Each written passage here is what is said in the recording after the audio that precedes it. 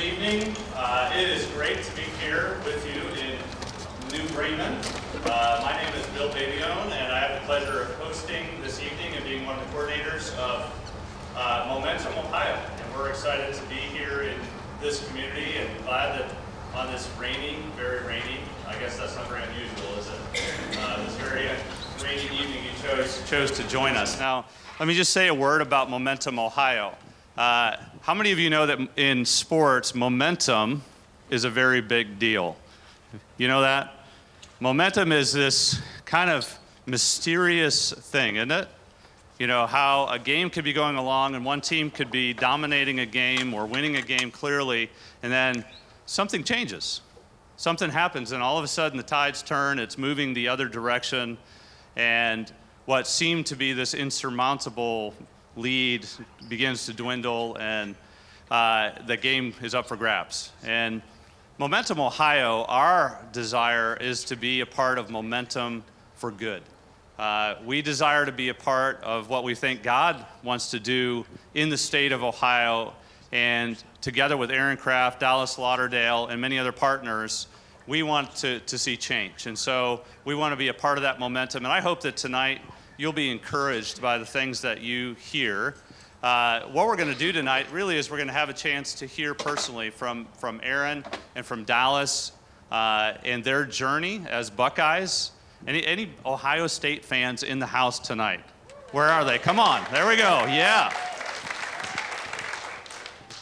So, especially that little guy right there. That's awesome. Being raised well. It's good to see. It's good to see. Well, we are excited to have them here, and I know that they're really looking forward to the opportunity to share tonight about their lives as Buckeyes, but also as men who have sought to follow God in their life, and God has had a big impact on who they are and who they've become and where they're going in their lives at this point. So we're excited to hear more about that story, and I'm glad that you chose to come and hear more about that. This day, today, we had a great time playing basketball. How many of you out here were a part of the basketball clinics today? Yeah, a pretty good number. Thanks for coming out again, and thanks parents and grandparents for helping them to get there. We had a great time playing basketball today. It was a lot of fun. I want to say a special word of thanks to everyone in the athletic department, Gary Jones, and the coaches, Chris, Corey, John, for being there with us today, Chad as well, for really hosting us and giving us the opportunity to be a part of this basketball community. So this has also been sponsored as an event, Momentum Ohio, together with Faith Alliance Church, and very glad that Pastor Trent Flutterjohn is here tonight. He's going to help host this evening. So I want to give Trent a moment to introduce himself and his church.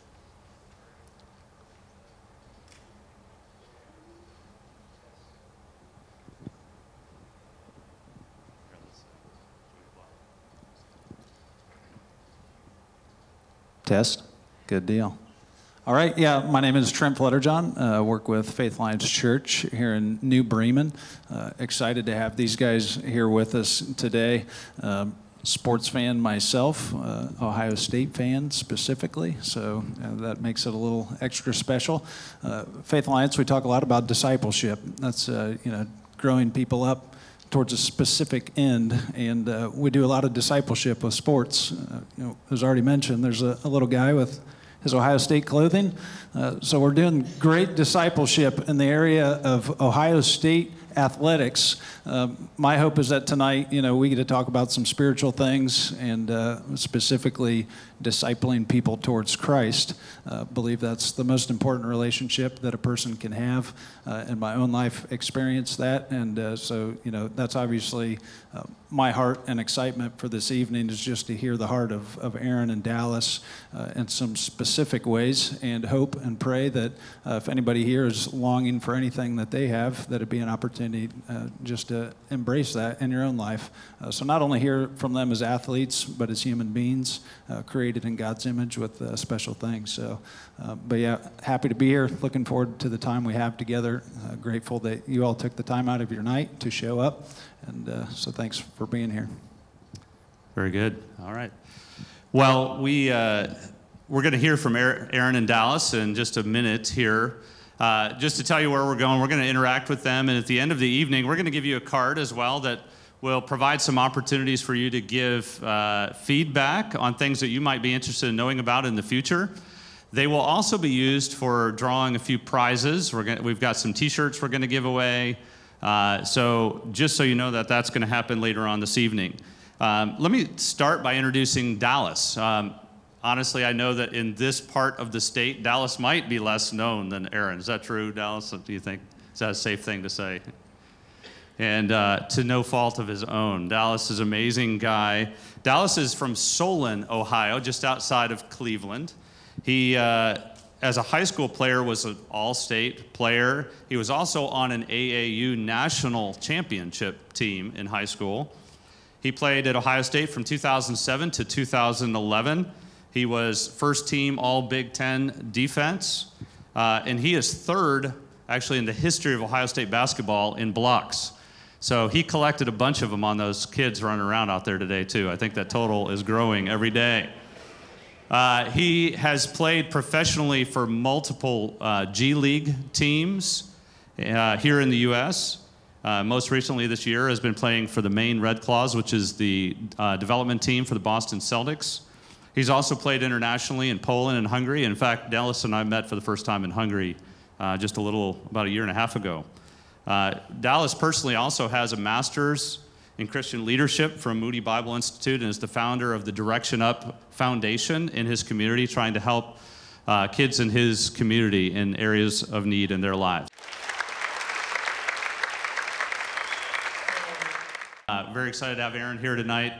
Aaron went to Liberty Benton High School in Findlay, Ohio. He was, his junior year, the Division V football player of the year, and then later became the Division III basketball player of the year as a senior. He played at Ohio State from 2010 to 2014. He was two-time Defensive Player of the Year for the Big Ten. He was the National Defensive Player of the Year for the NCAA his senior year. And he was also a three-time academic All-American. Not bad. Professionally, he played in the Development League for the Golden State Warriors team. He's played in France, in Italy, and in Hungary, in Monaco, Montenegro. He's now become the Defensive Player of the Year in both France and in Italy the last 2 years. And so he's done pretty well. He's married to his high school sweetheart. He can tell you more about that, Amber, and they just had their first child, Owen, about 4.5 months ago. And so their lives are very different now than they were 4 months ago. All right, Aaron, Dallas, come on up.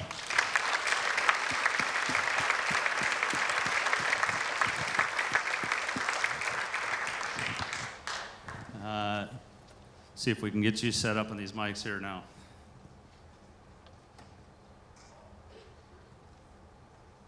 I think you'd be good there. There you go.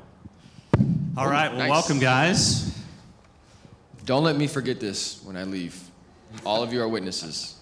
Don't let me forget this behind me. Thank you. There's a little red button. I don't want Dallas to talk. It's okay. Hey, why don't you update us? Where are you now? What are you doing? I know you just did an interview about that. Where are you now? What's life look like for you since your Ohio State days? Yeah, that's a long time ago. That was 5 years ago now. But life now is great. Like you said, I'm married to Amber. We've been together a long time. We've been married 4 years, coming up on 5 in August. We just had a son named Owen 4.5 months ago, and he has changed our lives for sure. But it's been great. It's been a lot of fun. We recently bought a house down south of Columbus to kind of give us our own space and some stability. And I recently just signed to go back and play one more year in Italy. So that's kind of where I am right now. And very good. Dallas, how about you? So what did he say? He said he's married, he has a kid, and he just signed somewhere. That was his update? Okay, my update is I'm single, I have no kids, and I'm still unemployed. So we can just rock with that. No, but happy to be back in Columbus, happy to be back home. Last player in the NBA G League, so yeah, I'm a free bird. I have a lot of free time, a lot of time to To watch Owen? Yeah, to watch Owen. Okay. Call me. So where did the two of you meet? When did the two of you meet? The relationship you guys have, when did that all start? It was my senior year and Kraft's freshman year. So Kraft came in as a freshman when I was a senior on that 2011 team when it didn't end the way it should have ended, but had great success that season, a lot of fun that season, but we had 1 year together and we've been going strong ever since. Great. And give us a little insight. What's it like playing for Ohio State, a big name program, high competition, high expectation, a lot of eyes on you? What's that like? Wow. It's tough to describe. I mean, both of us growing up in Ohio, I think it also added a little special flair to it. Like I was saying earlier, Ohio State is like the professional team almost.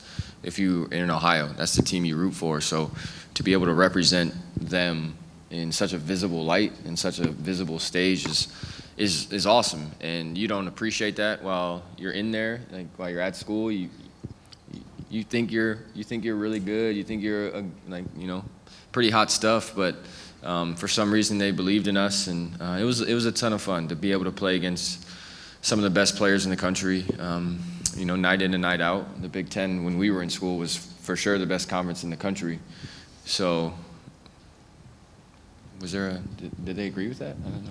I heard some smirks. I I don't heard know if some we have smirks. some SEC. Y'all are crazy. I don't know what's going on. Y'all are crazy. I heard some smirks. It's been a while, so we're just trying to. Yeah, it was a while ago, but it was tough. So yeah, That was good. I mean, it was just a great time. And for me, like you said, I came as a freshman, not really knowing what to do, and him and that senior class was unbelievable for me. They just really set the tone for what college athletics is supposed to be about. They love to practice. They love to be in practice and have a good time.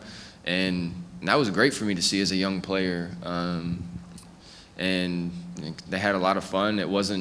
They got serious when they needed to, but they had a ton of fun. I wrestled a lot with David Lighty, like legit wrestled, and he beat me every time. But it really was like a family, and that's really what we are. And like we stay in touch even now. In the summer, we're all together in Columbus, hanging out, playing basketball, talking, going over each other's houses. So it really created a bond that we'll have for the rest of our life. So how about highlights, lowlights? What were some of the high points that you remember from your time at Ohio State, and maybe a tough time that you faced?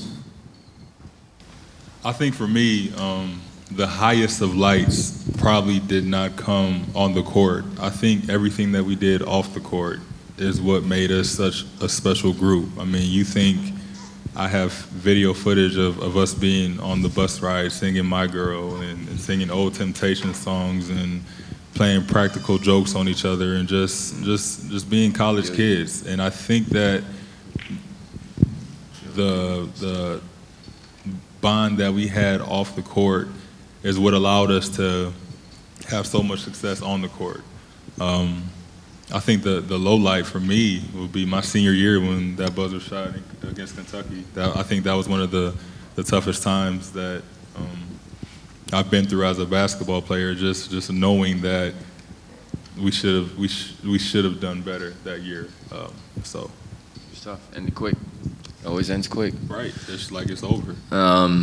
Yeah, losing the NCAA tournament is always super tough, especially because a lot of them are really close. It comes down to one possession, the last one, and all of a sudden, all this fun you've had with all these guys just in a moment is over, and then it hits you that it's over, and you realize I'm never going to get to play with these guys again, and so it's a quick snapshot of not taking anything for granted. Another tough time for me was, my senior year, we started off great. We were 15-0, ranked in the top 5 in the country, I believe, and January hit, and we didn't win a game in January. We lost like 5 in a row, which I had never done in my life. So I'm really searching. It's my senior year, like it's supposed to, end on a high note. What are we doing? So there was a lot of question marks flying around at that point, and we still, we fluttered into the NCAA tournament, and that was when we ended up losing to Dayton, in the first round at the buzzer. So, career's over, not really how I was hoping.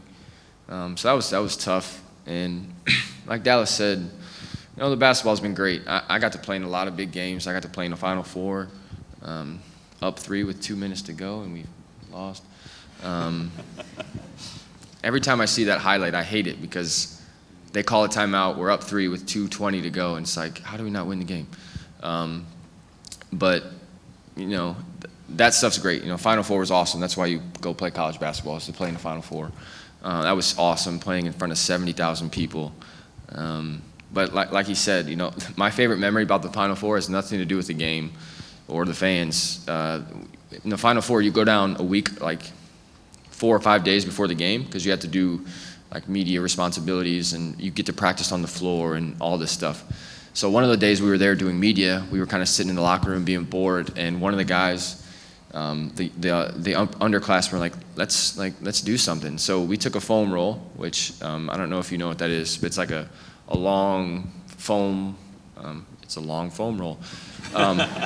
It's like a long. Don't get technical with It's us. a long cylinder made of foam that you roll on for your legs, but it kind of looks like a bat. And then we made a ball out of tape, and we were playing baseball in our locker room, like running in the locker room, hitting it, literally playing baseball in this football stadium, and no one else knows about that.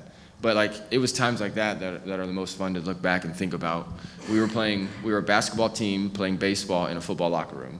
Like, no one knows about that, but just stuff like that is awesome. That's cool. Did you play Mario Kart? Definitely. There was a lot of Mario Kart that happened. Mario Kart was serious. Double dash. Double dash. We almost got into some real fist fights over Mario Kart. It was intense. Who's your person there on Mario Kart? Do you have a standard? Yoshi, all day. Oh, it's Yoshi. Okay, that's good to know. Well, what was? We would love to hear more, on your journey in terms of your relationship with God.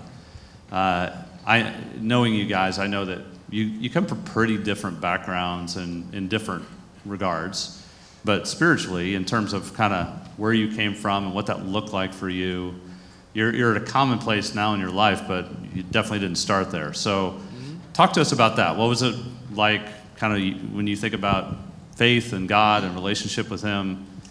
Tell us about your journey and where did it start? What's that look like? Yeah, I'll go first. Beauty before age. I guess. So yeah, I did not grow up going to church. I was telling some people earlier, if you have asked me when I was in 7th or 8th grade how many thoughts I had about God, or like asked me who God was, I couldn't have given you an answer. I honestly have no clue what I would have said. I probably would have made something up to try to sound smart, but it would have been completely false because I never thought about God. There was no reason to think about Him in my life. I thought life was going well. And by the time I got to high school, like you said, I went to Liberty Benton, which is a smaller school similar to New Bremen. So freshmen are able to play, pretty early on in their careers, and I was able to do that.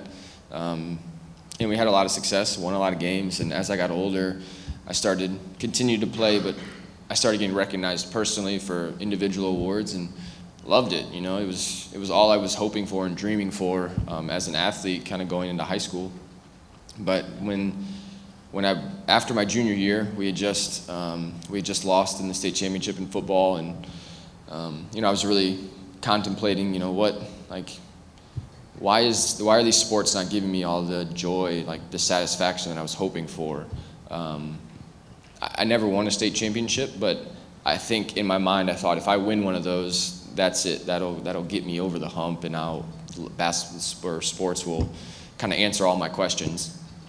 But going into my senior year, I knew I was going to play basketball in college, so I really started thinking about what role sports played in my life. If these sports in high school weren't giving me the joy that I was hoping for, why would college basketball be any different? So that worried me that I was going to chase down this path of I enjoyed it, but it wasn't the fullness that I was expecting.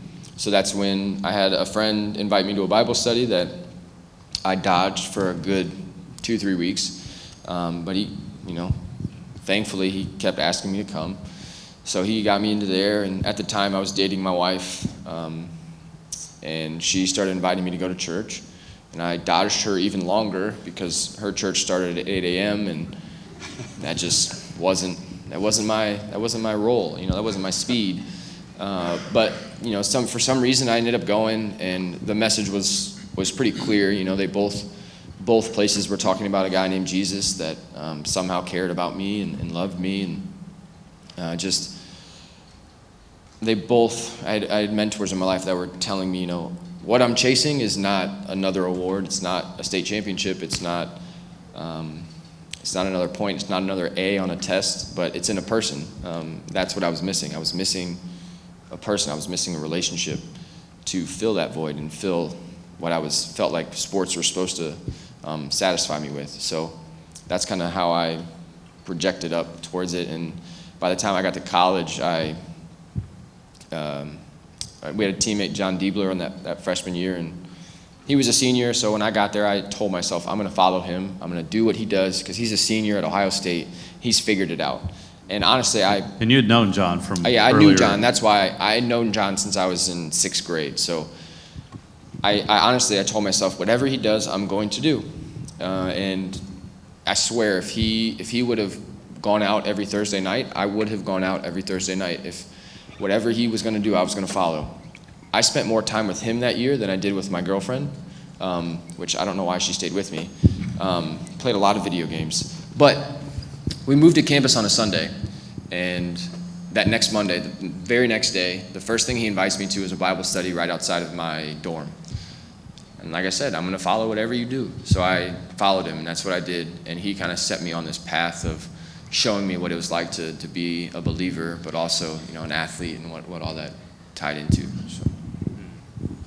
Yeah, I'd love to come back and even revisit the question of just kind of the role that your relationship with each other has had in terms of helping you grow in your faith. But Dallas, why don't you give us a little context for you and your journey?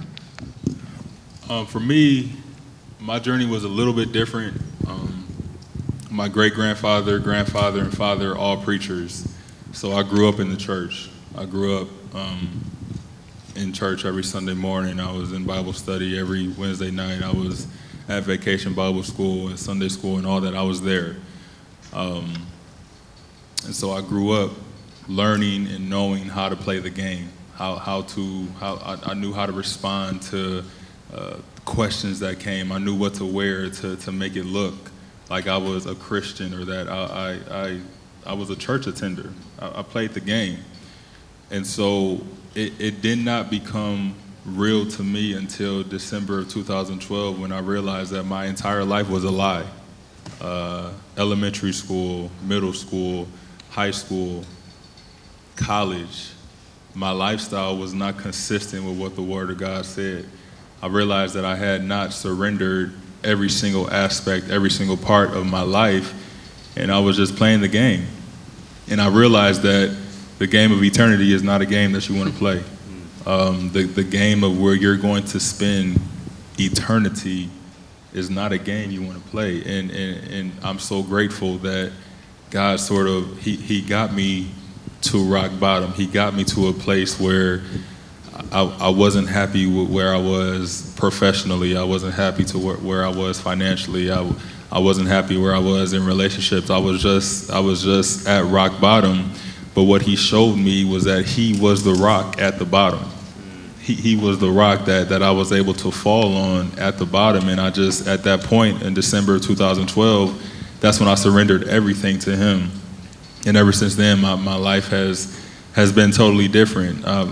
It's hard to fake it.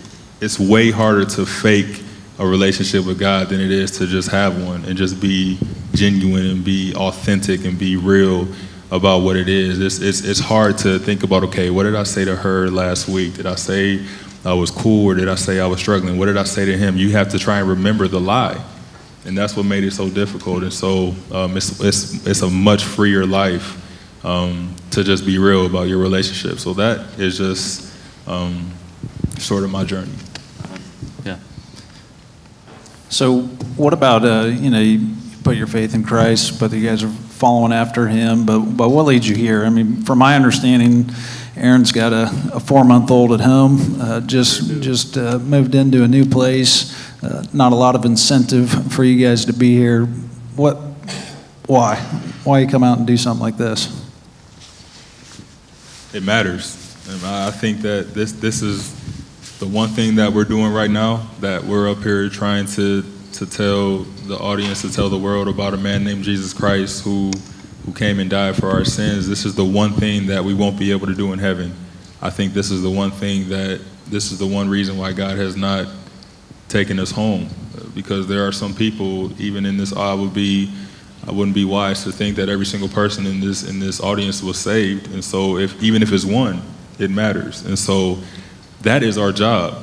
Basketball is just the method that we use it. That's the tool, that's the route that God allows us to use to really get to the more important message, which is the gospel of Jesus Christ, the good news of Jesus Christ. So, I mean, that's why we're here. If we're not doing that, then what are we really here for?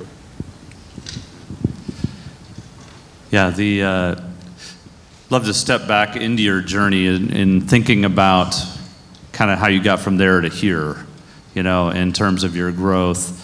Describe the difference of life with God versus life without God. I mean, how do you see the reality of God in your life? What change has that meant? What's it really look like?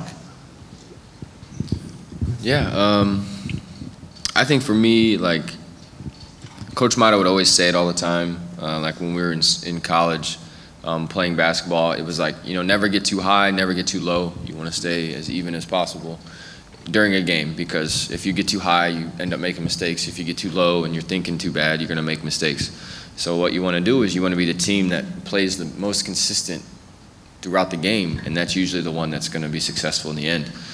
And I think that God is what allows my life, not basketball, allows my life to stay at that consistent line. Because without him, like in high school for sure, in college definitely, still some now.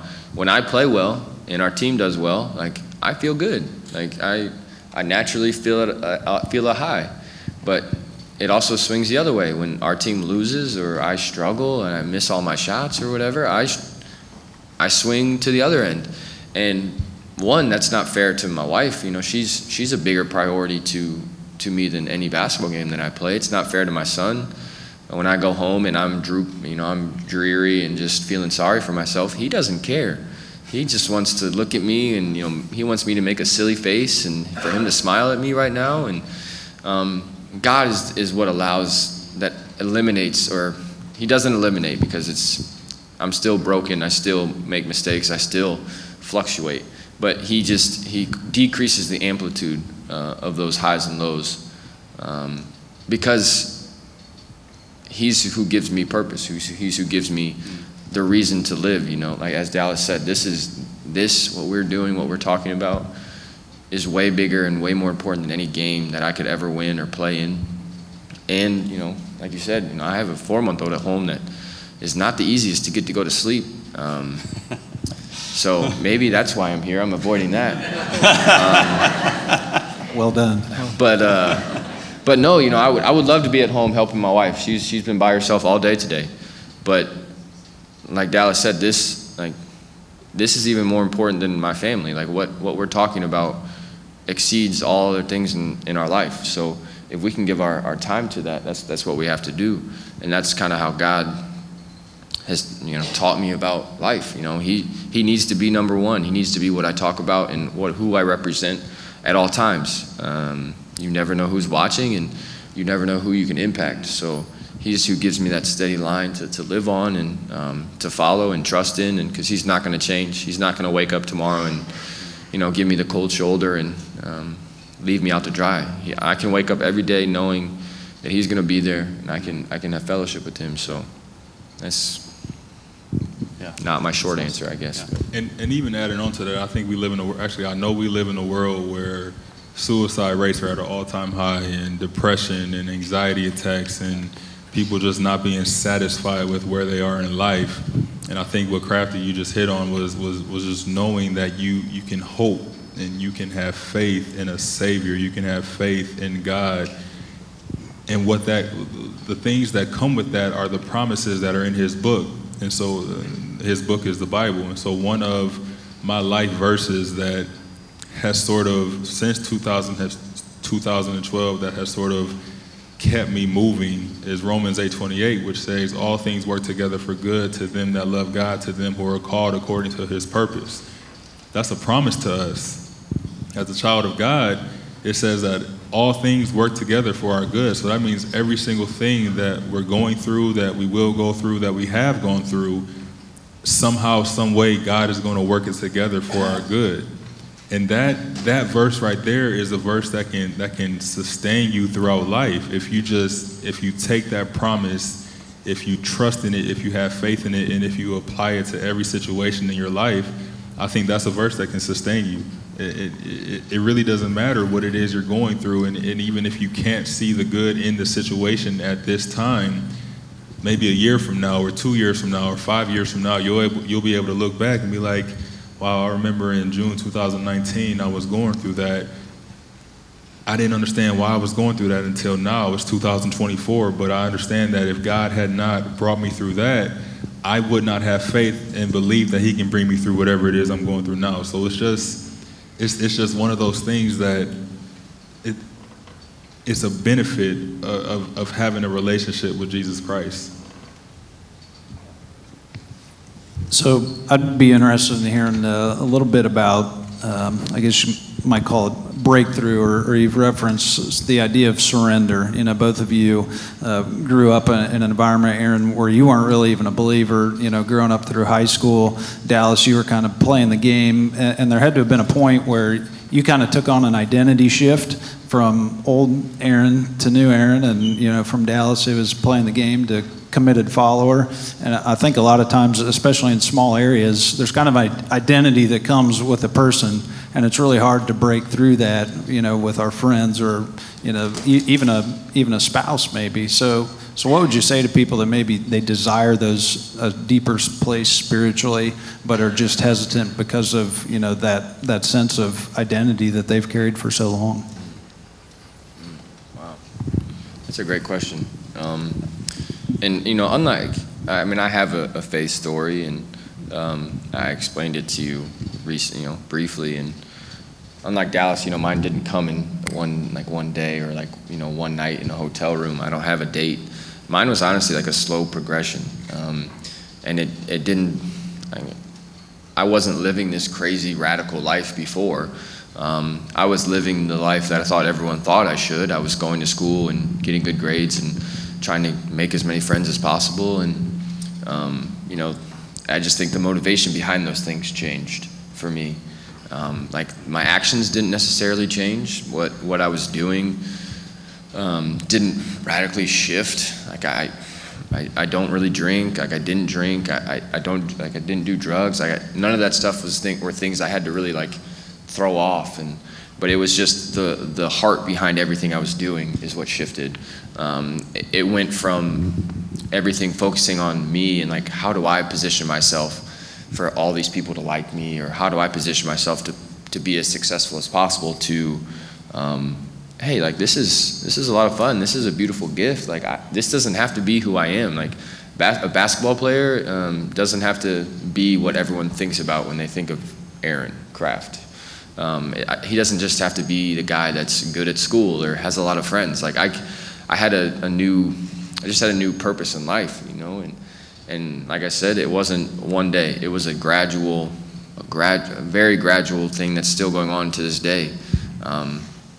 But I think it just came down to continuing to do things and be disciplined, whether it was going to church or reading my Bible or making a conscious effort to pray for other people, you know, and not praying for myself all the time.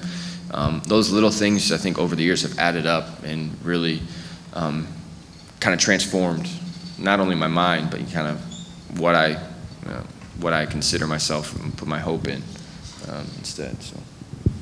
And I think adding on to that, I think before 2012, my identity was defined by how people defined me.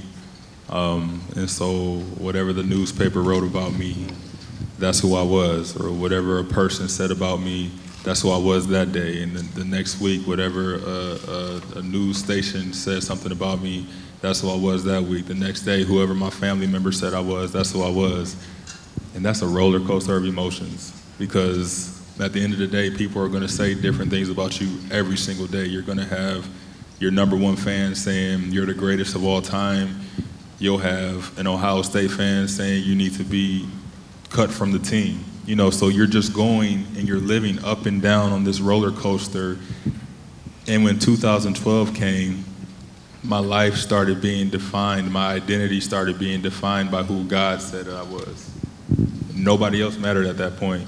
What nobody else's definition of me, that didn't matter to me anymore. And I'm not going to sit here and say that happened. That was not something that happened like that, because that was something that I had lived 22 years of my life doing. 22 years of my life, my identity was found in what the world said I was. And so that has been a steady progress of changing my thinking and changing and learning. You know, there's the only way you can find out who God says you are is by, once again, getting into his word and seeing what he says. So you guys, you talk about this, I've heard the expression, there's expressions used in Christian sports circles of an audience of one, you know, playing to an audience of one. And I think some of the things you're saying are talking about that, but maybe comment on that a little bit. What does that mean? Because I know, you know, growing up in athletics and sports, watching young people, you know, so much of our identity is defined by what other people think of us and how successful we are based on some external standards that others have established. So how do you move from that, you know, that way of living to life, in a sense, for an audience of one, really based on what God says about you? What does he say about you, you know, that makes you want to live based on what God says about you? So I wonder if you could just talk about that. How do you get out of that rat race of just being driven by that external thing out there that people have placed for us to call ourselves significant or successful or not? And how do you move to really living in an identity, a new identity that's found in God and his love? Not easily. Yeah, I think for me, it just came with scriptural meditation. I mean, when I struggle with fear, 2 Timothy, God did not give us a spirit of fear. When I struggle with feeling inadequate or unable to do something, Philippians 4, I can do all things through Christ. When I'm feeling low self-esteem, when I'm feeling like I'm not enough, Romans says I'm more than a conqueror. So it's just, you can't just, negative thoughts are going to come. There's an old joke, you guys might be familiar with it, but you know, you can't keep the bird from flying through the barn, but you can control how long it stays in there. Is that how the joke goes, or is that wrong? You guys we're in the country, don't play around. Sounds good, sounds good. That sounded good, my guy. You can't I never heard that before, but I like it. Really? That was wisdom from... We good. I can't believe you guys have heard it. You guys are playing around, but you can't. It's not. I will say it's not really a joke. It doesn't sound like a joke. It's more like a. It is proverb. You can't keep, Yeah, it's more It's a like proverb. you can't keep the bird from flying in the barn, but you can control how long it stays. What's in the there. punchline, my friend? It's good though. We Whatever, good. Continue. whatever. Anyway, Mike. so that metaphor is just used to say you sometimes can't control the negative thoughts that come in your mind. Things just pop up. Ideas just come in there. Negative things just come in there. Inadequacies just come in there. Memories of failures just come in there. You got to immediately replace those with something. If you don't have something to replace those with, and they just stay and they linger and they grow into something else, and then the snowball of events just takes you down a rabbit hole of events where you wouldn't even have to go down if you just change your thinking. So you can only replace those negative thoughts with positive ones by knowing the positive ones in the first place.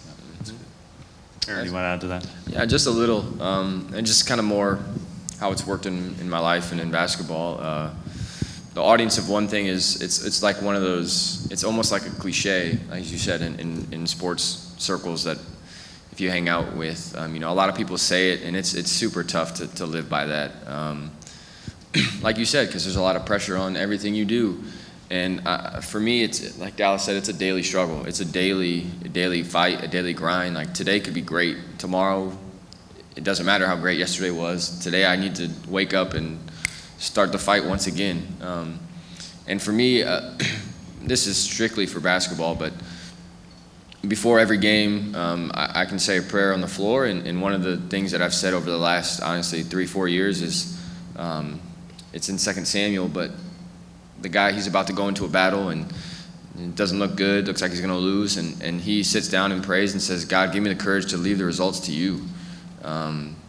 And that's just what I've prayed before games now, and it just gives me the right mindset.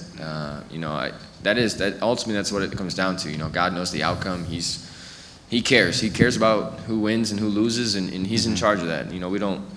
We don't live under a God that is incapable of dealing with everything else going on in the world and also a sports outcome. I believe God is big enough to handle everything that's going on in our lives. And as Dallas said, everything is guided to work for our good.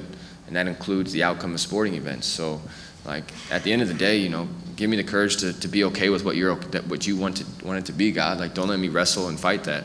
If that's me struggling, going 0 for 10 and us losing, then make me okay with that. And obviously there's some applications for that, in real life. Give me the courage to be okay with, what job you give me, with where I have my home, what friends I make. But obviously a lot of this stuff is a lot easier said than done, and it's a daily grind. I think grind is the proper word for that battle that goes on. I guess Dallas, a little more specifically, maybe, what's the difference when you knew the Christian faith, you'd grown up in it for quite a while, were involved in church, and then really had a moment where you recognized that you wanted to be all into that and surrendered to that.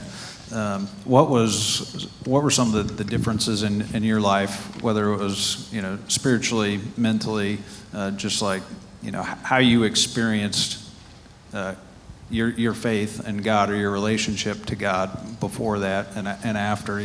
What changed? Like, did it any good result? Mm-hmm. Absolutely. I think what Coach Mo hit on earlier today is perfect. From 1988 to 2011, I knew about God. I knew about Jesus. I had heard about him. I knew facts about him. I knew some facts about God and Jesus Christ. From 2012 on, I actually knew Jesus Christ. You see, there's a difference between knowing about someone and knowing someone. I think you guys in this room know about Aaron Craft, but I know Aaron Craft, and there's a difference. There's a complete difference. And so the first 22 years of my life, I knew about God. I knew about Jesus. I had heard about him. I had been in church my whole life, and so I knew about him. But from 22 until 30, I can honestly say I know God. And it's totally different. It's a part where knowing about God is just reading the Bible because you feel as if you're forced to do it, or going to church because most of the time I was forced to go to church, but you're not doing it out of love. There are some married couples, Crafty can even attest to this. I'm sure if he took some flowers home to Amber and just threw them at her and was like, here, take these, like, you're my wife, whatever, here, take them, she wouldn't be too receptive of those. She may smack you. She wouldn't like that too much. No. Exactly. So that would not go over well in the Craft house. But if you... She would throw the baby at me and probably leave, then, rightfully so. Hand the baby. That's right. Rightfully so. But if you took those flowers and you were like, hey, Amber, I just want to tell you it's Tuesday. I love you. I appreciate everything you do for you. This is no strings attached. I just want to tell you I love you. That's totally different. And that is sort of how my relationship with God changed.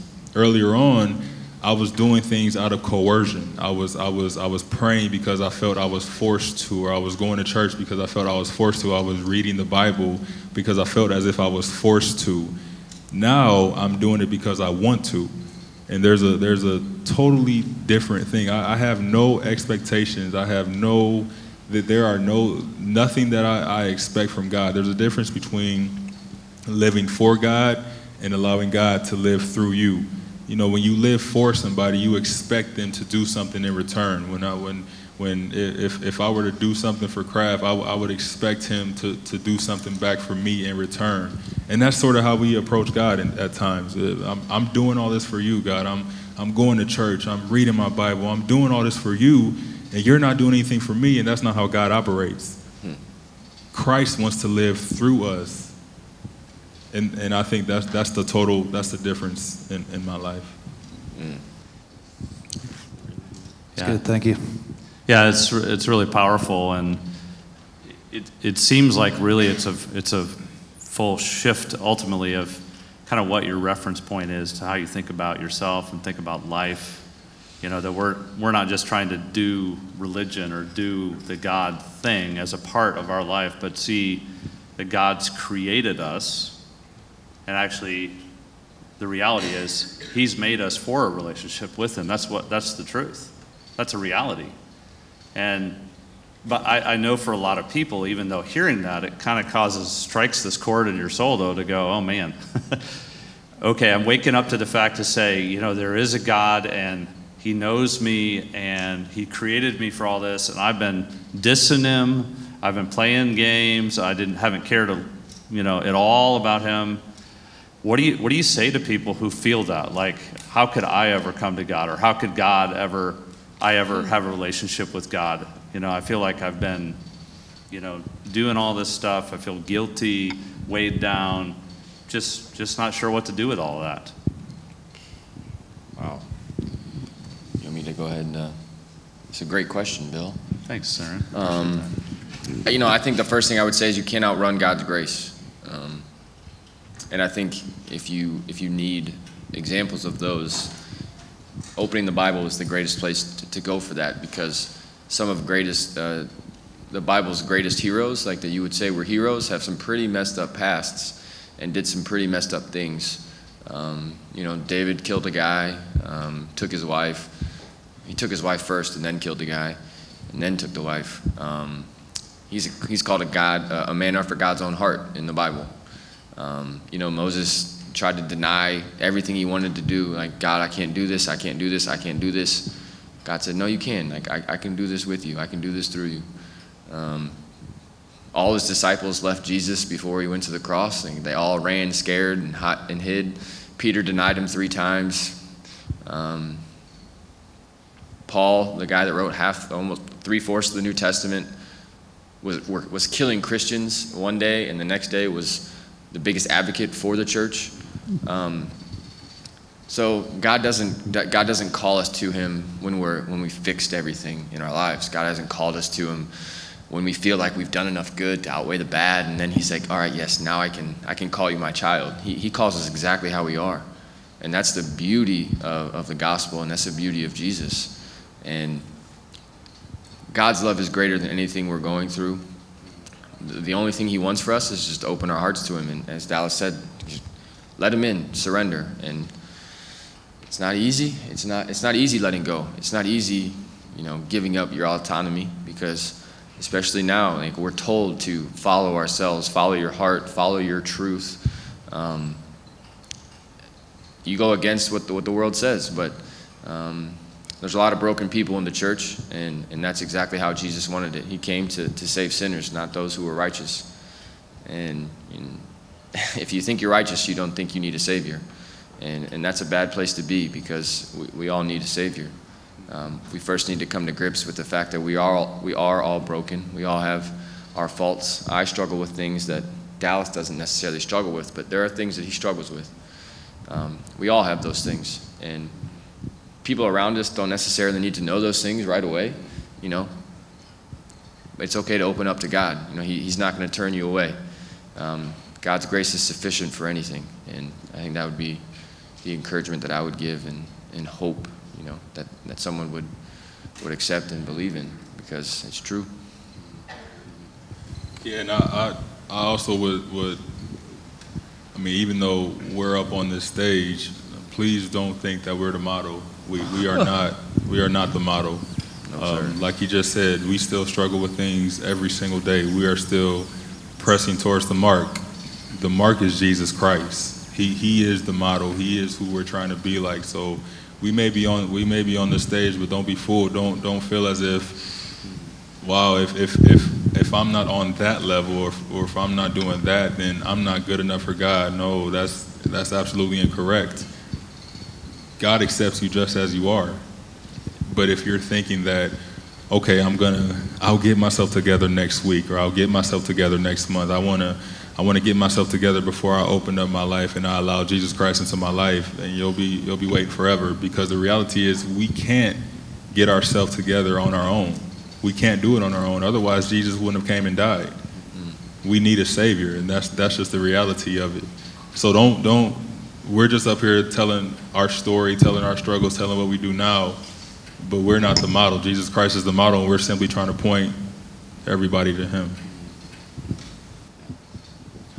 So I'd be curious, you maybe have mentioned it a little bit, but a life verse. Dallas, you mentioned kind of a life verse. Do both of you have a verse you go back to frequently, or maybe just something recently that you've taken from God's Word that's been powerful in a real way, and just kind of rubber meets the road situation? Yeah, Dallas obviously shared one of his. I know he has another that hopefully he shares with you. There's a couple. I wouldn't necessarily call them my life verses, but two that I frequently go back to. They're both in Romans. Romans 5:8 says, "For while we were still sinners, Christ died for us." Or God demonstrates His love for us in that while we were sinners, Christ died for us. That just reminds me who I am, really. You know, I can't change who I am. It reminds me of the depth of God's love for us, and on days when whether I struggle or haven't read frequently, I am behind on my Bible reading plan. Like days like that, you know, God still loves me. He loved me at my worst, my very, very worst. When He wasn't even a thought in my mind, He still loved me. And the proof of that is that Jesus came and died for me. And the other one is Romans 8:32, which is similar. It says, "He who did not spare His own Son, but gave Him up for us all, how will He not also with Him graciously give us all things?" So, you know, I've heard it explained as it's an argument that, you know, the argument goes, if I asked my neighbor to let me borrow his car, and he let me borrow his car, I'm pretty sure he's going to let me go over and borrow a cup of sugar, you know, because the car is much more valuable than the cup of sugar. So if he was willing to give me the car, he's going to give me everything else that's less valuable than the car. So in the Bible verse, you know, God gave up His Son, who was infinitely valuable to Him. His love, His fellowship, infinitely valued to God. He gave it up for us. So there's nothing that He's going to withhold from me that I need or want, but that I want, He's going to withhold for sure. But what I need is the right word. There's no reason for Him to hold it back. He's already given up what's most valuable to Him. So it would be foolish of me to think that He would withhold a cup of sugar after He gave up His Son to die on the cross, because that's just foolish. So that just, you know, that makes every promise in the Bible that we talk about more real. Like there's ground underneath that. It's not an empty promise, because it would be foolish if He gave up His Son but then didn't follow through with the perfect peace that He you know, promises me. So that's kind of how it just gives strength to me in the promises that I have a few memorized and can recite to myself. So yeah, that's fantastic. Really, I love that image, the car and the sugar. It's like, yeah, really anything, you know, if he gave His Son, I mean, everything else is going to be less than that. You know, why wouldn't He follow through on those promises? Talk to us briefly. I mentioned I want to come back to it. Talk about the role of community and friendships and relationships that spur you on. You know, there's a Bible verse that talks about iron sharpening iron, or spurring each other on to love and to good deeds. And how have you guys done that? How do you, when you think about people who, especially young people, I'm thinking about, who want to follow God, but the biggest challenge they might feel is community. You know, that those around them aren't following God, and they really struggle as a result of that. How do you cultivate friendships where you spur each other on? I think for me, it was an incredible blessing to have Crafty and Johnny D with me when I was going through that transition in 2011, 2012. Because when you're making that transition, you need support. You're going to need friends. When you're trying to change your life from what it used to be to what it should be, you're going to need people to hold you accountable, to help hold you accountable. You're going to need people that you can confess to, that you can tell your struggles to, that are going through the same thing you're going through. Me and Johnny D made a pact when we were in college that had to do with some personal things, and we held each other accountable with that. He called me and told me to call him and make sure he was where he needed to be, and I did the same thing. And to the young people in the crowd, man, please, I'm asking you to really pay attention to who your friends are, because you guys really impact each other way more than you think, way more than you know. Crafty will never know the impact he has had on my life. Johnny D will never know the impact that he's had on my life, but they've had a humongous impact. Those were the friends that I chose to spend a lot of time with during that time where I knew I needed to change my life. Those were the people that I was spending a lot of time with. So please choose your friends wisely. That community that we're talking about, it's important, because eventually the suggestions and the ideas of your friends are going to influence you. We have so much power we don't even know. Like there are people paying attention to us that we don't even know are paying attention. Younger siblings, younger cousins, younger athletes in this room. People are paying attention to us, so how we live our life matters, and the choices and the decisions we make on a daily basis, that really does matter. Yeah, I've been super blessed with people that they stepped out in faith and reached out to me, and that would be the encouragement that I would want to give, the people in the room that maybe have already heard kind of what we're talking about, and like you said, they want to live this life, but they aren't sure if they should do it. They aren't sure what their friends will say. I wouldn't be up here if I had a friend in high school that didn't step out, and then I stepped out and got another one of our best friends to come to that same Bible study, and he's helping out with this same organization, like with us now. And the same thing, John and Dallas, like just people that were willing to step out and take a chance on me, and it changed my life forever. And they weren't doing anything super special. It wasn't a grand presentation with a PowerPoint with great transitions, It was just an honest, hey man, like I'm going to a Bible study tomorrow. Do you want to come? And it was simple, and it was persistent. And I think that is a key aspect of living the Christian life in general. But if you're going to continue to try to be that person in the life of those around you, you have to be persistent, because, like I said, like not everyone's going to jump at the drop of a hat. It would be awesome if they did, and praise God for those people. But a lot of people that I've come in contact with, it took multiple interactions, and it's those same people that they're just waiting for that moment for you to feel weary and give up and slip. And they're going to be the first ones to tell you, like, oh, you say you're a Christian, but you did this the other day. And that's when you stand up and you say, I absolutely did. I messed up for sure, but I don't have to be perfect. I believe in a God that forgives me when I mess up, and I want you to believe in that same God too. So being as persistent as possible and consistent with your walk, and not being afraid to step out. Like I said, I wouldn't be here today if people didn't have the courage that they did to do that. So. Yeah, and I'm sure you wouldn't literally be on the stage talking about this kind of stuff. I would not. I would not. You know, God might have had different plans somewhere down the road, but I would not be here. So. Yeah, and it's as you talk about that, because I know you're talking about Mason, you know, who's a part of this with us, and he definitely talks about, you know, because you stepped forward, he did too.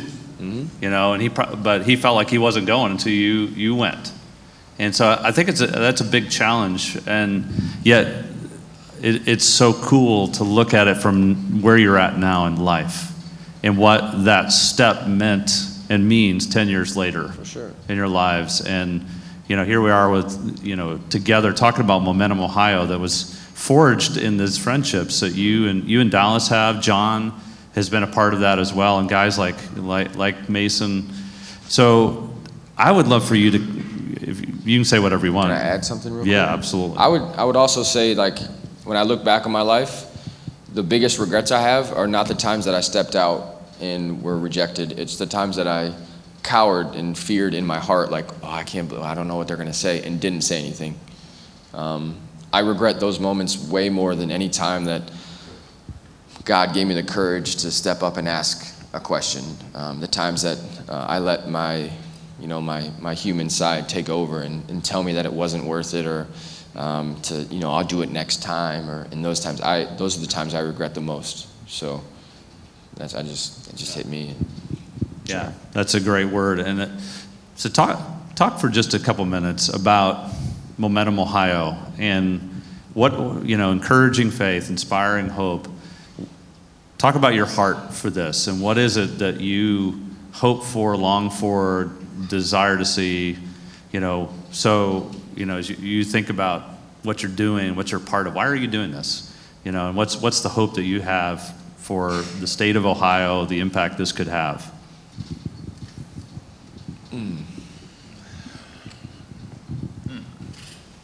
Threw me for a loop, Bill. He's never asked us this question before, so we don't have a pre-wired answer for you. So this could be pretty. Let's talk about your heart for the people of Buckeye land. Yeah, no, I'm with you. And we touched on it earlier. I think what our ultimate message that we think is of the utmost importance. We believe what we're talking about is the truth.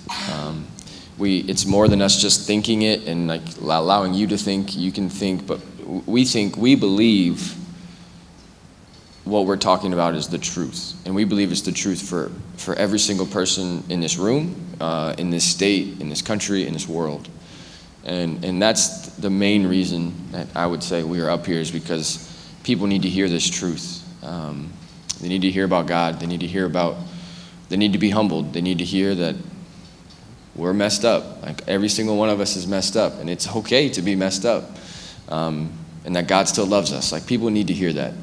So that's I think that's tip top of kind of where we're at and why I want to do this. The other thing was, we received a ton of support from, I assume, many of you in this room while we were playing college basketball. And it was a lot of fun, but playing in an empty gym would have been real boring. Playing in front of you guys and having your support throughout the 4 years we were in school, and even now, to be able to come back and see you face to face and just come to these communities, these smaller communities, and really partner with you guys and let you guys know that, you're cared about. People think about you. We care about you. We want what's best for you, especially you guys that are in middle school, younger, high school for sure. I was in high school, not too long ago. I know the pressures that come with that. And I just want to be able to give you guys an option to see, the path that we believe is the right one to choose. But there's a different path in the world than what the world sells you. There's a different option that you can choose. And it's not always going to be easy, but we think it's worth it. And I guarantee you would find that it's worth it if you choose it too. So I think that's number two. We want to care for you guys. We want to give back because you guys gave a lot to us. And number three, I just like hanging out with these guys, to be honest. Like just planning these things, and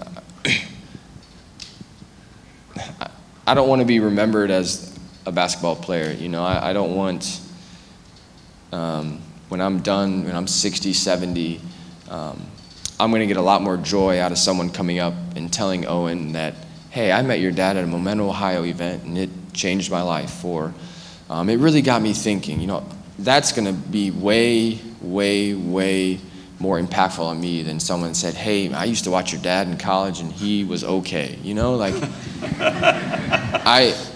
that's just okay? I was okay. That's, you know, I want to have a bigger impact than being a basketball player. I want to use what I've been given and be sure that I'm being faithful with what I've been given, because ultimately God's going to ask me that question when Jesus returns or he calls me home. You know, that's a question I'm going to get. You know, hey, what did you do with what I gave you? And I want to be able to honestly answer that question well and say I was faithful with what he gave. So that would be, thank you, my 3. Ditto. No, I mean, I think he said something that's about changing lives. I think that the 2 pillars that we do have are inspiring hope. What does that mean? Like I said earlier, I think depression, suicide rate, people are walking around in this world without hope.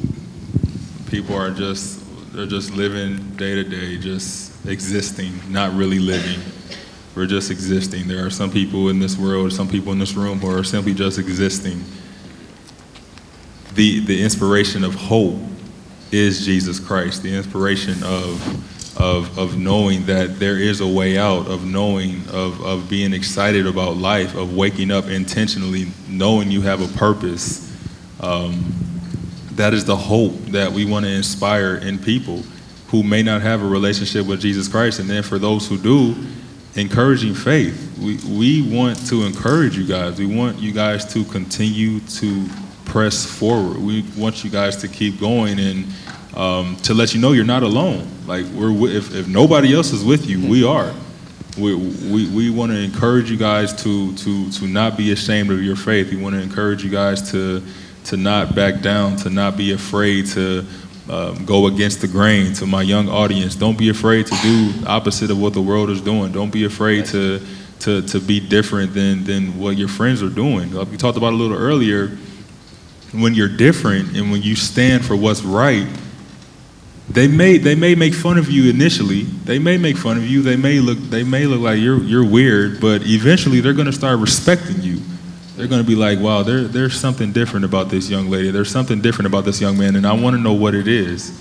And so that's going to incite a conversation where then you'll be able to present the gospel to them. And so that's what we're here for. We're here to inspire hope to a world that some people in the world are just simply hopeless, and then to encourage the faith of those who are walking this walk. And so, in a nutshell, just want to continue to change lives. That's awesome. Thank you, guys. Tonight is the NBA draft, if I'm not mistaken. Is that right? Yep. So I remember many years ago when I was much younger than I am now, I remember watching the NBA draft, and the #1 pick was a guy named Len Bias. And anybody else remember that? Len Bias. They're all older people. Unbelievable night for that guy. Unbelievable night for that guy. #1 draft out of Maryland. I think he was like 6'8", incredible athlete. He was a killer for sure. You know, phenomenal future in front of him. He was a killer, bro. And really hit the pinnacle of what any young athlete would want. By the weekend after the draft, they were burying Len Bias. He was dead 24 hours after the draft. And I remember that. I just remember it making a big impression on me, kind of the contrast of going from what seemed to be the greatest thing possible in life, this culminating moment, to them, his friends putting him in the ground, his family watching him being put in the ground after he walked on the stage in New York a few days earlier. And it was really hard to even put those two together.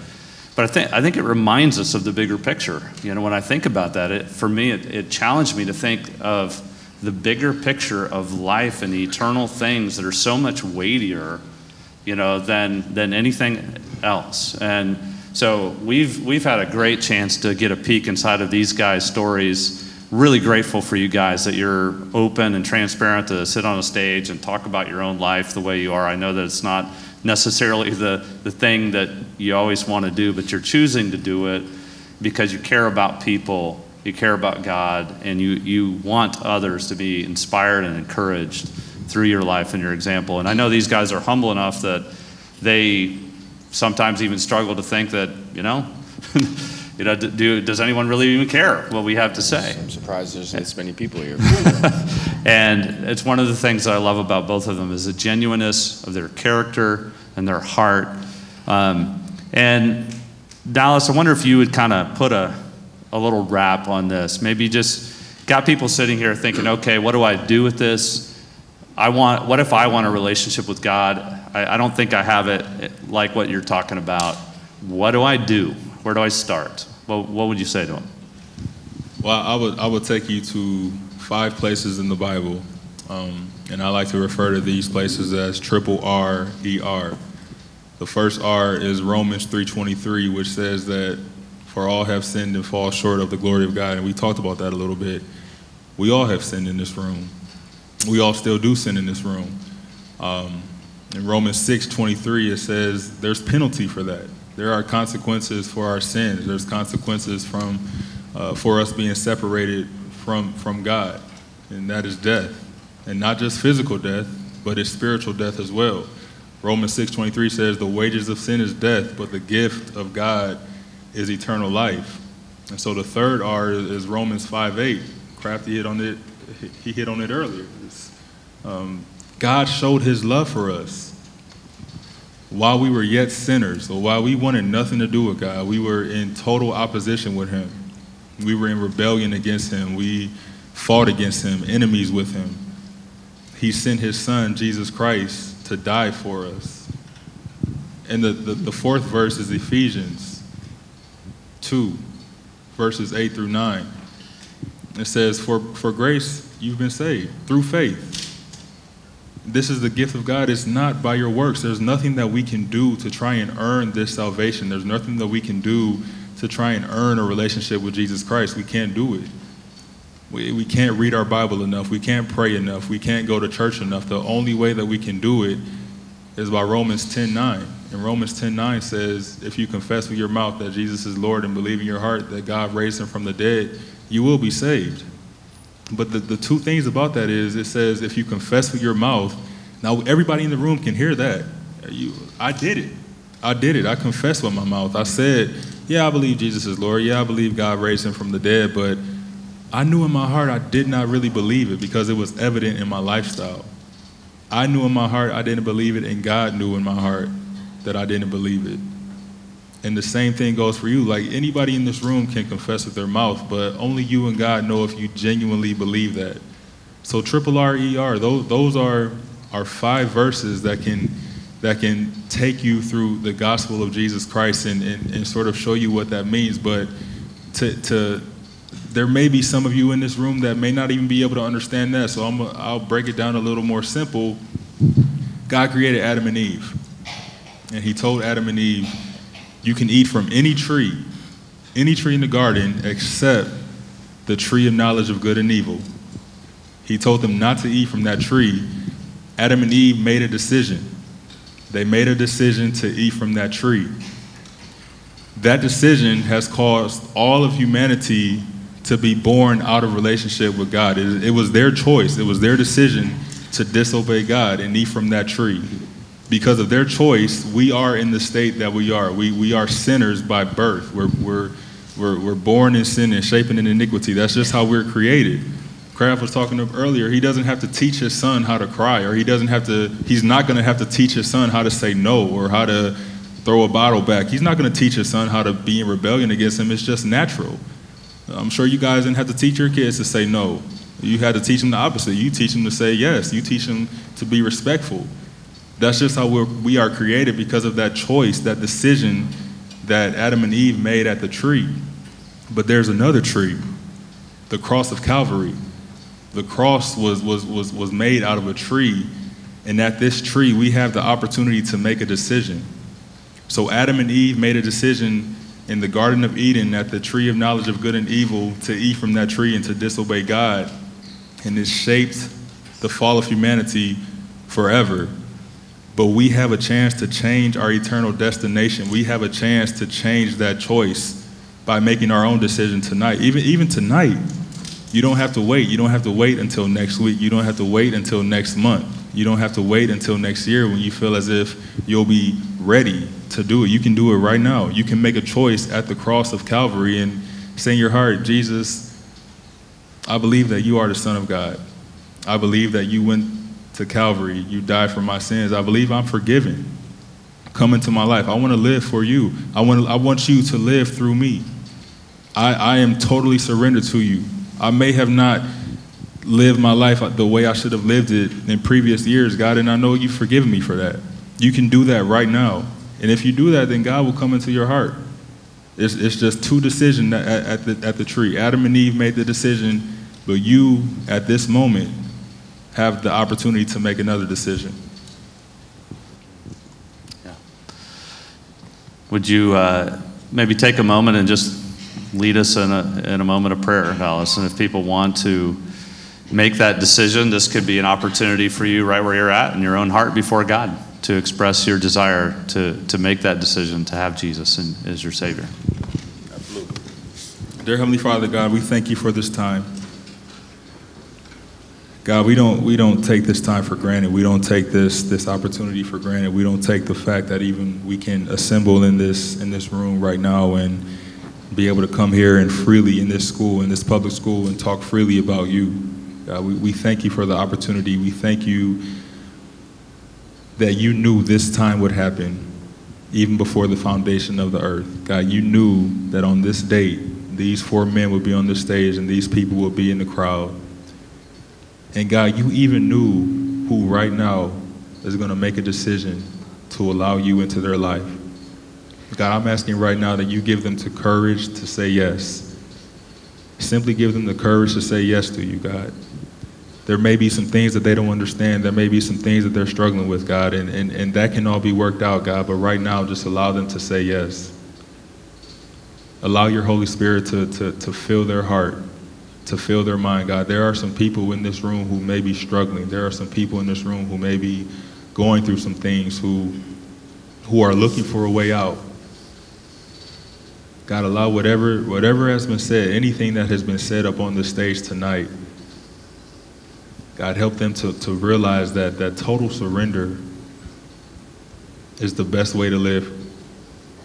Total surrender is the best way to live. God, we can't come to you holding back some part of our sinful life. We can't come to you holding back some part of things that we just simply don't want to turn over to you yet. God, we want to give you all of us. So God, I'm simply asking you, for those who have made a decision for you tonight, God, help the response to be yes. God, I'm even praying for those who are in relationship with you and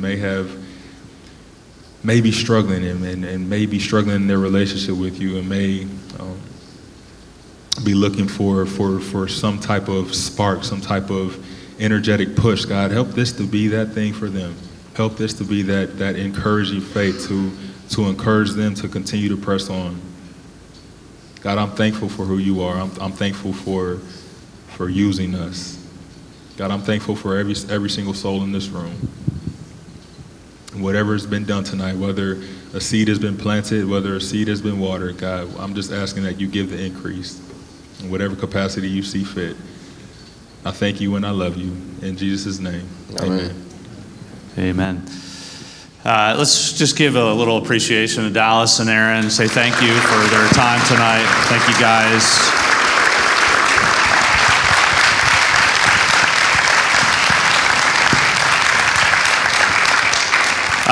Before we close, we're going to pass some comment cards. We've got some friends who are out there going to help us out with that. And I just realized that I had the pens. They're in my car. Here's my wonderful wife. Do you want to help out with that? Ladies, if you have some extra pens in your purses and would want to pull those out, that would be awesome. You want me to run out there?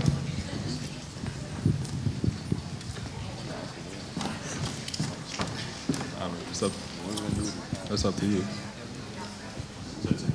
Yeah, go ahead. So while they're passing cards out and getting your feedback, if anybody has a question, you're welcome to stand where you are and shout it out to these guys. Fire away. Don't be nervous. Or shy. Oh, appreciate Sir? you. I expect this to be a little different, but how has your acceptance of Jesus as your Savior affected your relationships with your biological families? Wow, great question.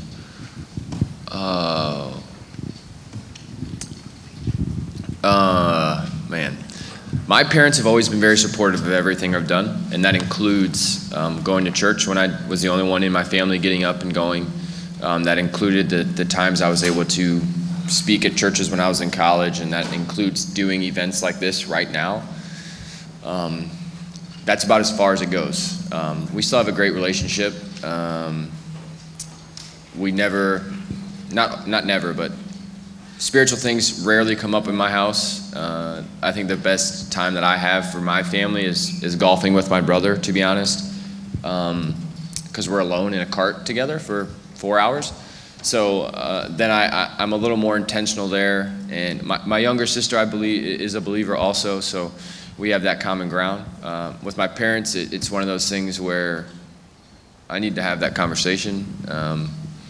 It's tough, they're parents, and they aren't as open to it either. But it hasn't killed our relationship by any means, but it could continue to improve. So I think for me, there's been many times where it simply has broke my heart to see biological family members struggling when they don't have to. But at the same time, I understand that it's not my responsibility to change them. The most that I can do is pray for them and be there for them. I cannot shun them away. They're my family, and I'm going to love them with whatever I can. But at the same time, if they are unwilling to surrender, if they're unwilling to develop a relationship on their own, I really can't do anything about that. It says in the Bible that you have to love Jesus more than your family.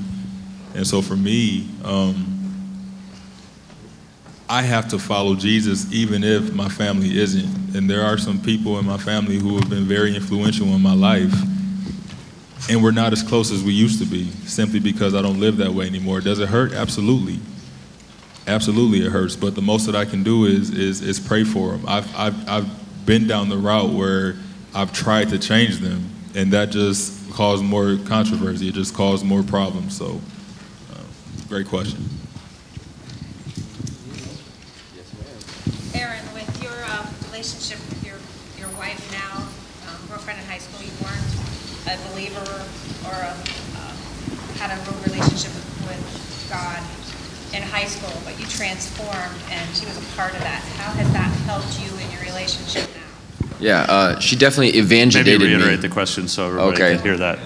No, she asked me about my relationship with my wife now, my girlfriend, when I was in high school, and kind of her influence on my life, because we definitely dated before I was a Christian. And if you talk to her, she would say she grew up in the church, but similar to Dallas, didn't really start taking it seriously until, she says, around the same time of me. So that was cool for us to kind of grow together. I was immature when I was younger. I have no idea why she stayed with me, and that is the 100% truth. I gave her multiple reasons to break up with me, and she stayed with me. And right now, I'm very appreciative that she did. But it was really cool. I would say early on, we kind of grew. We were growing in our faith separately, because I just liked hanging out with the guys, and I didn't make her a priority. And the moment that I remember having a conversation with a guy in college talking about, what does this transition look like, where, my priorities have always been, God, family, sports, and then my girlfriend. And she knew that before we dated. I was very explicit in, if I have to choose basketball or you, I'm going to go to the basketball gym and shoot. She was cool with that. But obviously, when I start thinking about her being my wife, she goes from number 4 to being number 2. And I didn't know how to handle that. And I've slowly learned, and I'm continuing to learn what that looks like. But it's been awesome. I think from about junior year on, we've been a lot more in sync and really encouraging one another in our faith. And honestly, the best thing that we've done is we got married in August, and 2 weeks later we moved to California and played in the D League. We got away from our family. There were no other crutches to lean on except for me and her. And literally that first year we lived in a hotel room. So there was no way of getting away from each other. And it was good. It's been great. We've really leaned on each other, especially living overseas. So by the grace of God, He kept us together, and by His grace, we continue to grow to this day. So. Thanks for the question. I think we might have time for one more. One more question. Nice. Nice jersey. Best by the dressed way. in the stands today. He has a number 4 jersey on, if you can't see. So I'm a student at Ohio State, and I find it difficult to balance between school, social life, and faith, and family. Amen, brother. How did you, do you have any suggestions or experience on how to balance that? Maybe push faith a little higher up on the scale? Shoot. That's a great question, my friend. Obviously, you can talk. Do you want to talk? He does have my jersey on. It's Dwayne Washington, isn't it? It is Dwayne Washington now. Sorry, man. Also, Daniel Giddens wore it for a year. Yeah, that's right. Dwayne, start. No, obviously, we have some experience with this. We threw in a sport in that list of things you're talking about. Biggest thing that helped me was one, just having my priorities in order, which meant saying no to things at times that a lot of people were saying yes to, but I knew I had to say no to. Whether it was, most of the time those were social things. I went to 2 parties when I was in college, so I'm not talking going out like that, but just even mini things like going to someone's house and hanging out. I had to say no to those things a decent amount because I knew I had to get my schoolwork done. What really helped me, honestly, was the friends that I surrounded myself with and the people that I lived with. They were all believers, so that combined multiple of those things that you're talking about. My social life and my faith were intertwined every single day with those guys. Those are my most fun memories are from those guys, living with them for 2 years, just holding each other accountable, arguing, and having biblical, theological debates that we knew nothing about, but acting like we did, and Taco Tuesday, which was awesome. Just that was a way for us to combine those two, and so I didn't have to choose as much. That even added, the social aspect of let's all hang out. We all had the same priorities and values, so it wasn't difficult I didn't have to say no to anything because we all just wanted to hang out. So yeah, I would say those 2 things. Priorities for sure. And you have to be willing to say no. I stayed in many Friday nights to write papers and things, which I'm a nerd, yeah, for sure. But, it had to be done. So find a way to do that, and then find some good people to hang around with and be with. Just align yourself with those people. They can be great they're still my best friends to this day, so I love those guys. So that's kind of what I would say. Don't forget about your family, I guess, but they kind of naturally take a back seat when you go to college, so I'm not recommending that, but... You got Dad sitting right there. I see. He gave me the stink eye when he saw this, gave me the stink eye, but, he wants you to grow as a person and as an individual. Absolutely. As you continue to grow, I guarantee he'll come back. You'll come back. I love relationships with my family more now than any other time because I just see the value in it. So. All right, just a couple announcements while we're gathering up those cards because we're going to draw 3 of them out to give some Momentum Ohio t-shirts, and we'll have Dallas and Aaron sign them. If you want.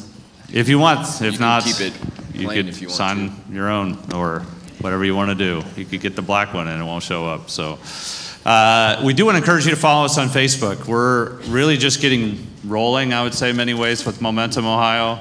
And there's a lot of encouraging things. But you can find us on our Facebook page, Momentum Ohio, learn about other events. We know that a lot of people, we thank those who shared this event with others, and others heard it as a result. So feel free to find us there, MomentumOhio.com as well. I know that Faith Alliance Church has a couple things they want to share as opportunities coming up. So I believe they're receiving an invitation right now to something. So. Yeah, so what you're receiving, it just has a little bit of information about who we are, and I think there might be some upcoming events. Dallas is actually going to be preaching at Faith Alliance on July 7th, so if you want some follow-up, a chance to hear from him more, he'll be speaking July 7th at the church. And I guess, again, just our heart behind this was to show a community that we care for them and we care for you as individuals, and at the end of the day, you know, it's not about the name of a church. It's about people knowing Christ, and these guys come with no agenda. So, you know, we like to think we have a space where you could get to know Christ and seek after Him to grow in faith or understanding. If you don't have a place to let that play out, we just want you to know you'd be welcome, and it'd be a privilege to journey alongside of you in that process, and just invest in you as a person trying to learn more about Christ and to know Him personally with your family or by yourself. So, yeah, check it out. If you have questions, don't hesitate to contact us. Thanks. Fantastic. Thank you, Pastor Trent. Do we have the cards? Just bring them on up here. And we're going to draw 3. We have 3 symbolic t-shirts here because we don't know what size you will need. So we'll let you go back to the table where you have all sizes and 3 different colors to choose from. So, all right. Dallas, you want to take one out of the stack here?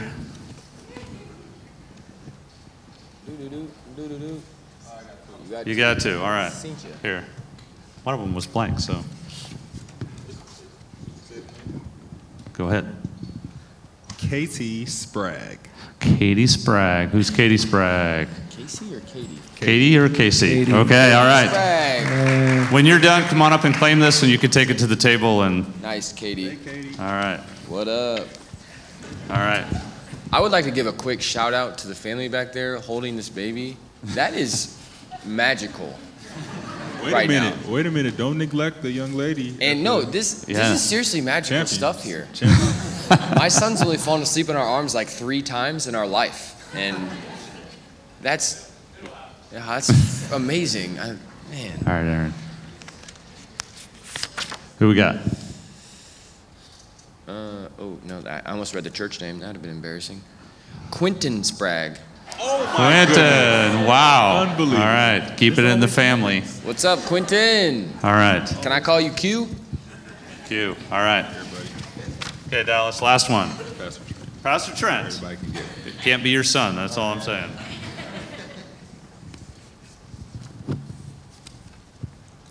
Megan Jurasic. Megan. Congrats. Wow, it's like all that section right there. That's amazing. Interesting. Fantastic. Yeah, come see us afterwards. So we're going to wrap up here. You're welcome. Dallas and Aaron will be down here if you want to come and say hi to them, get a picture with them, have them sign anything. They're happy to do that, to accommodate. But we just want to say on behalf of Momentum Ohio and Faith Alliance Church, thank you, New Bremen. Thank you for all of you who've come and chosen to spend the evening with us. God bless you guys. Have a great evening. Thanks for coming. Good night.